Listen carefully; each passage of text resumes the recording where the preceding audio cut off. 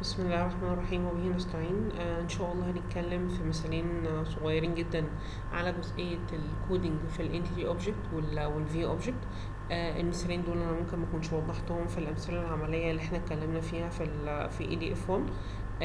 أنا شايف إن هما مثالين مهمين جدا. أول مثال عندي، تعالى كده نوضحه.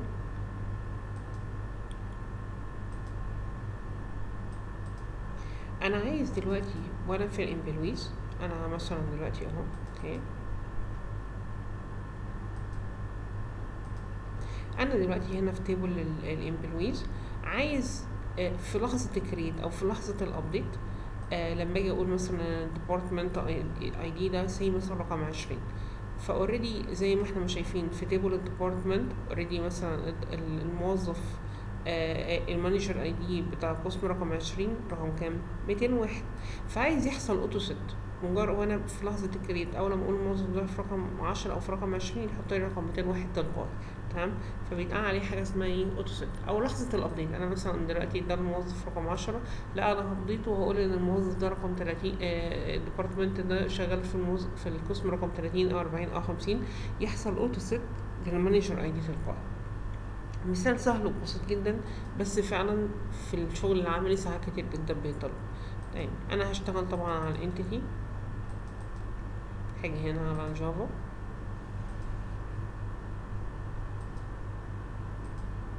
جوه الانتيتي اعمل افعل الاكسسور، هي اللي محتاجة على الاكسسور بس.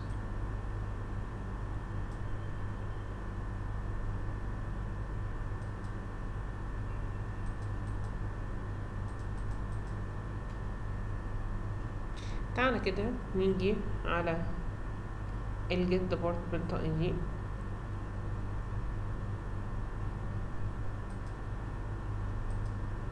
او في لحظة السيت ديبارتمنت اي دي.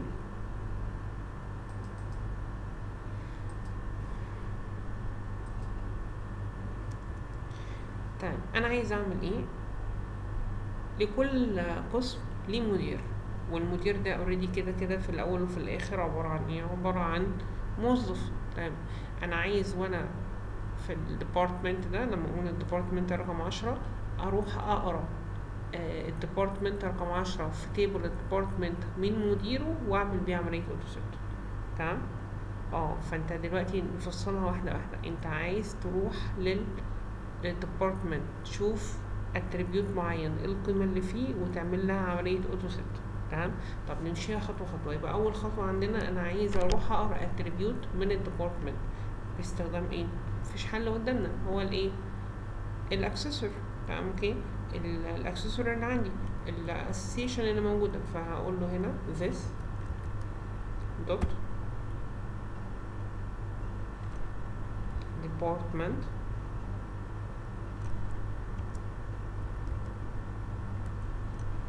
ونعمل كنترول وسبيس زي ما احنا ما اتعلمنا مع بعض، واتاكد ان الريتيرن بتاعي يكون ايه، مش هو اي لا، هيكون ايه entity ember، ان انا هنا عايزه اقرا فاليو واحده من هناك.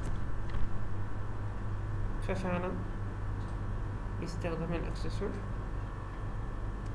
قدرت اوصل للانتيتي امبل اللي هي اسمها الدبت، نسميها طبعا اختصارا كده كلمه دبت.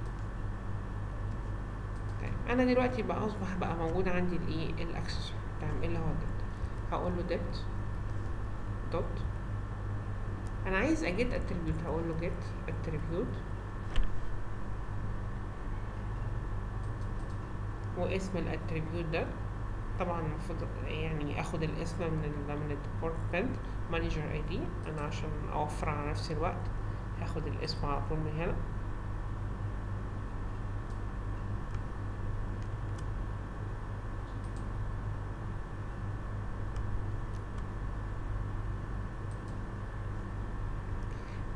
تمام. انا كده عملت جيت للاتريبيوت، محتاج احطه في variable. تمام اوكي. هقول له والله انا هعمل انشئ variable نوع number، سميته سي مثلا m equal القيمة اللي جايالي منه، عشان الفاريبل ده هو اللي هسته اعمل بيه اوتو ست. نبسط ده طبعا لنمبر.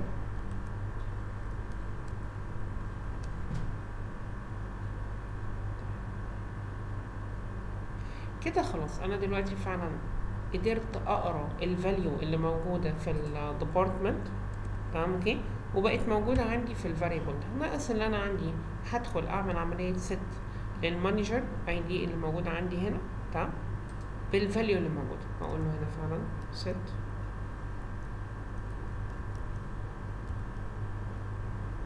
ست المانجر اي دي، والفاليو طبعا نمبر هتكون اللي هي الايه الام.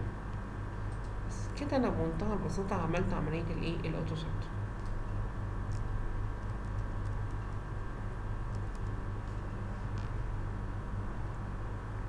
لو جيت دلوقتي فعليا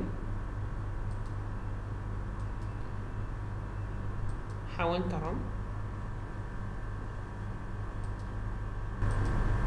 لو جيت على ديبارتمنت معين،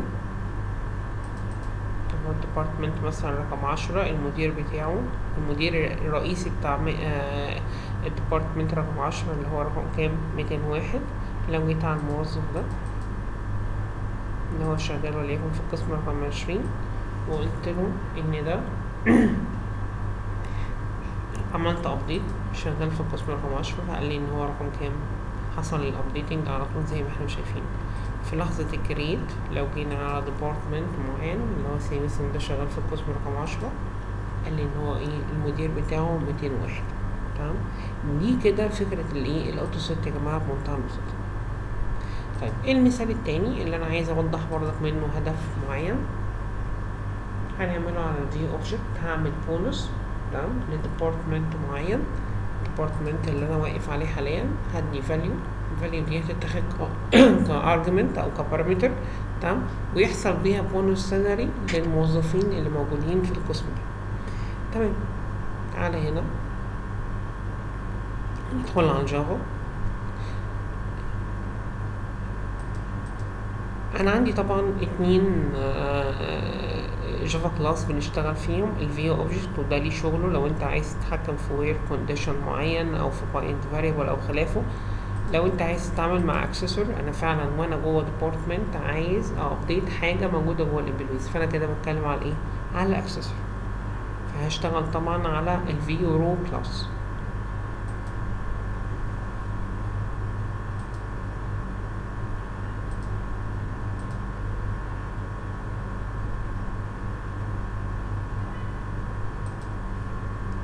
وتعالى نشوف احنا عايزين نعمل ايه بالظبط. هنعمل ميثود هي طبعا اللي بتقوم بالدور ده. اختصارا للوقت انا كانت معايا الميثود اوريدي متكريتة قبل كده. انتر.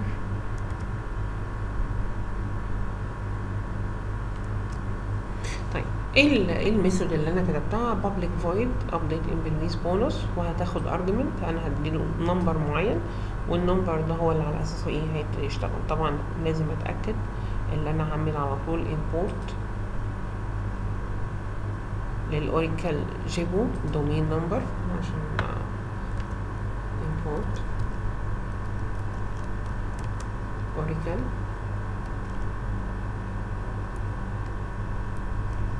دوت جيبو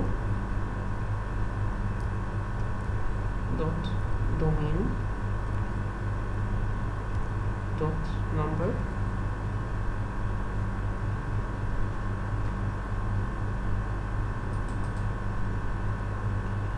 هو اوريدي كان عمل لها import. تمام.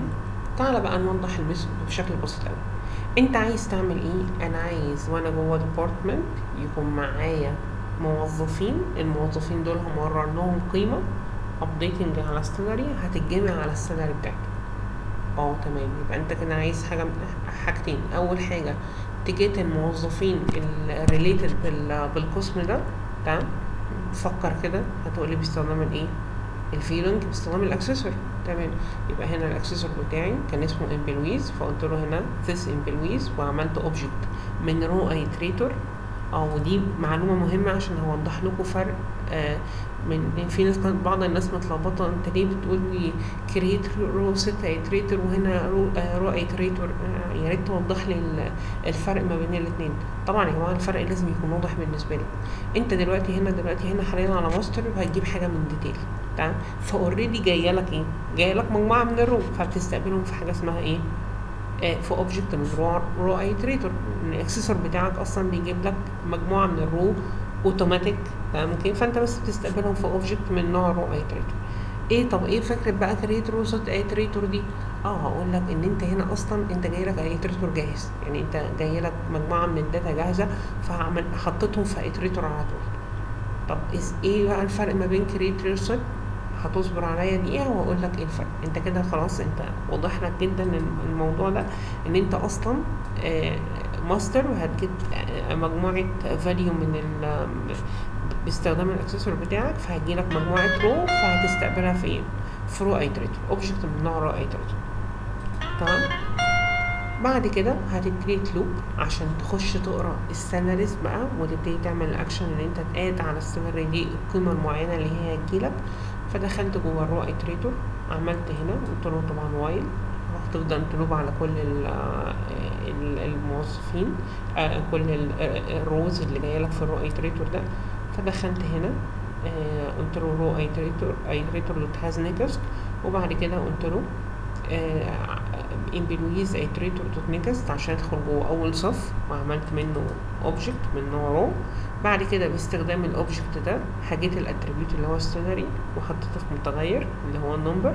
وبعد كده بمنتهى البساطه برضك قلت له الامبلويز رو، هخش جوه رو بقى، واعمل سيت لاتريبيوت السالري، تمام اوكي، واللي هي بالفاليو اللي هي بتاعت خاصه بالانكريس سالري دوت اد بونus، تمام اوكي.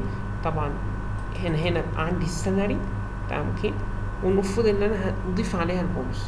يبقى انا هنا لما عملت جيت للسالري حطيتها في المتغير ده اللي هو الانكريس سالري، فبقول له والله انا السيت الفاليو الجديده، تمام اوكي، في الامبلوي رو الاتريبيوت اللي اسمه السالري، هتكون قيمه السالري اللي هي القديمه دوت اد بونس. اد بونس طبعا يعني هيجمع عليها الايه؟ البونس. ان انت تديني 500 هيجمع 500، 300 هيجمع 300. طبعا لو عايز الموضوع ده بعد ما يحصل يبقى في حاله الابديت، هتقول لي هنا ايه؟ جيت دي بترانزاكشن دوت كومنت، تمام. لو عايز تتراجع عن كل الخطوات دي هتقول ايه؟ رول باك، او ما تقولش حاجه خالص، فاوريدي كده ايه؟ مش هيحصل اصلا عمليه السيفنج. طبعا الكود انت لو عايزه يبقى فعال ويسيف على طول، هتشيل الهاشنج ده وتقول لي هنا جيت دي بترانزاكشن دوت كومنت، الحاجه اللي هتتعمل هيحصل عليها كومنت اوتوماتيك. طيب تعالى كده نكمل المثال للنهايه. انا طبعا هعمل يو اي. اولا طبعا هدخل هنا ونكريت انترفيس للميثود دي اللي هي الابديت امبلوي سالاري.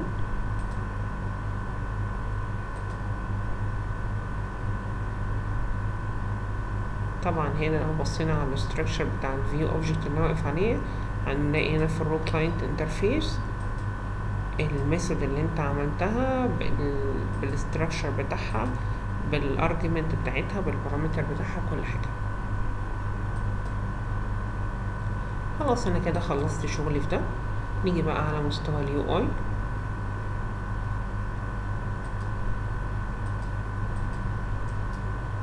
نيو بيج. هوقف الفيديو طبعا في الكلام البسيط اللي انتوا عارفينه ده كويس، تمام.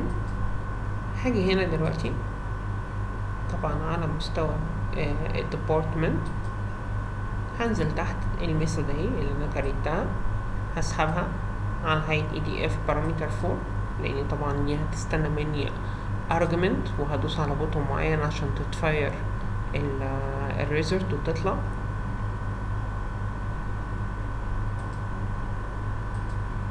وجيت هنا بمنتهى البساطة سحبت الديبارتمنت من الستراكشر على الفورم على هيئة EDF 4، وفعلت معاها النافيجيشن.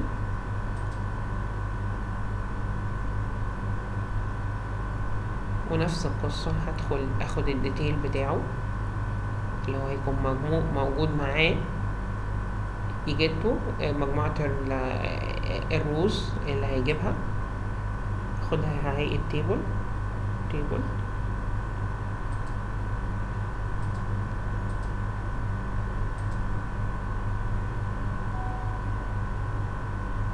ده المثال بتاعي بمنتهى البساطة.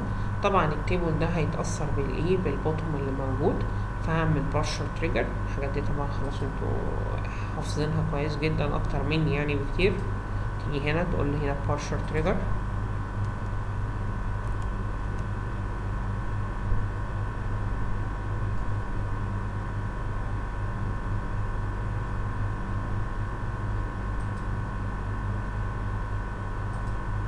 من البارشل تريجر هتقول له ده بارشل تريجر على ايه بالظبط مع البوتوم.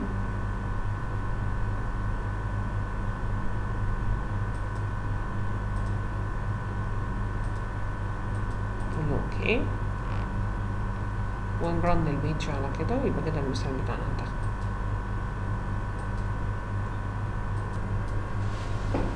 اوكي المثال رن طبعا اهو زي ما احنا شايفين. انا هعمل ابديت بسيطة قوي. ده مثلا الروست مجموعة الروز اللي مرتبطة بالاكسسوري ده بالديبارتمنت ده هو واحد بس. فقلت له وليكن البونص اللي هديله وليكن مثلا جنيه. عملت ابديت، ففعلا حاطط هنا كام 6001. نيكست. ده مرتبط بيه 3 موظفين، نحطه برضك وليكن مثلا اديلهم $3. معلش انا بخيل شوية. اوكي فزي ما احنا شايفين كده فعلا حصلت عملية الابديت. طيب ايه بقى الفرق؟ يعني السؤال اللي ساعات بيتسأل كتير قوي. تمام اوكي يقول لي طب انت ليه هنا قلت لي الاتنين، ليه اللي فات ده كان في رو ايتريتور، وايه الفرق ما بين الرو ايتريتور والرو سيت ايتريتور، رغم ان انا شايف ان انت بتعامل نفس المعامله بتوايل ومش عارف ايه والكلام ده كله. هقول لك يا استاذي، انت لما بتجيب باستخدام اكسسور او باستخدام فيو لينك معين، تمام اوكي اوريدي انت بترجع لك بيانات. تمام وانت واقف في الديبارتمنت ده مثلا بتجيلك بيانات الموظفين. تمام فاوريدي جايه لك في اوبجكت جاهز كده من نوع الايتريتور. لكن انت دلوقتي في فيو اوبجكت. تمام يعني انت في نفس الفيو. يعني انا دلوقتي واقف جوه الديبارتمنت وعايز الوب على الحاجه اللي موجوده جواه، على الاتريبيوت اللي موجوده جواه. تمام اوكي او انا واقف جوه الامبلويز وعايز الوب على البيانات اللي موجوده جوه نفسي، مش حاجه جايه لي من ديبارتمنت او مثلا من تيبل تاني او باستخدام اسوسيشن تانية. تمام اوكي فدلوقتي انا محتاجه كرييت اصلا البوينتر ده، محتاجه كرييت الكرسر ده عشان اقدر ارد عليه. فعشان كده بستخدم اوبجكت من نوع ايه كرييت روست ايتريتور. وهنا نل دي بس مجرد بدل ما اديله اسم واتعامل بالاسم ده، لا انا قلت له ايه نل يعني ملوش اسم لان انا هستخدمه داخل الميثود دي مش اكتر. تمام اوكي فهنا بكريت حاجه اسمها من روست ايتريتور. تمام اوكي بنفس كونسبت بالظبط الرو ايتريتور، والاوبجكت عندي من روست ايتريتور سميته كذا، وابتديت اعمل بيه عمليه لوب وادخل جواه وكاري ترو واكسس على اتريبيوت معين. تمام يبقى دي الفكره ان لازم تكون واضحه بالنسبه لكم. انا دلوقتي لما اكون في نفس الفيو نفسه اللي واقف فيه وهلوب بس على البيانات اللي موجوده جوه نفسي جوه الفيو نفسه اللي موجود. تمام اوكي فبعمل ايه كريت روست ايتريتور. تمام اوكي طب لو انا اوريدي بجيب باستخدام اكسسور، تمام اوكي لا يبقى انا كده هستقبل الداتا بتاعتي في هيئه رو ايتريتور. تمام ده بس كان توضيح بسيط. ده ان شاء الله فيديو كده صغير. ممكن اعمل فيديو تاني برضك على الفيو اوبجكت سوري الابلكيشن مديول، وبعدها هناخد بقى كام مثال كده ظريف احتمال يكونوا في نفس الفيديو الزياده اللي هيكون على الابلكيشن مديول. ومعاه كلام كده جميل قوي على موضوع الاكستنديشن او عمليه الانهيرتنس من البيس كلاس. وفي نفس الوقت برضك هنتكلم في الجزئيه بتاعه البي ال، ازاي اقدر اكتب بي ال داخل الجافا كلاس بتاعي. ده ان شاء الله الفيديو المتوقع اللي جاي يكون موجود عندكم على الشات. السلام عليكم ورحمه الله وبركاته.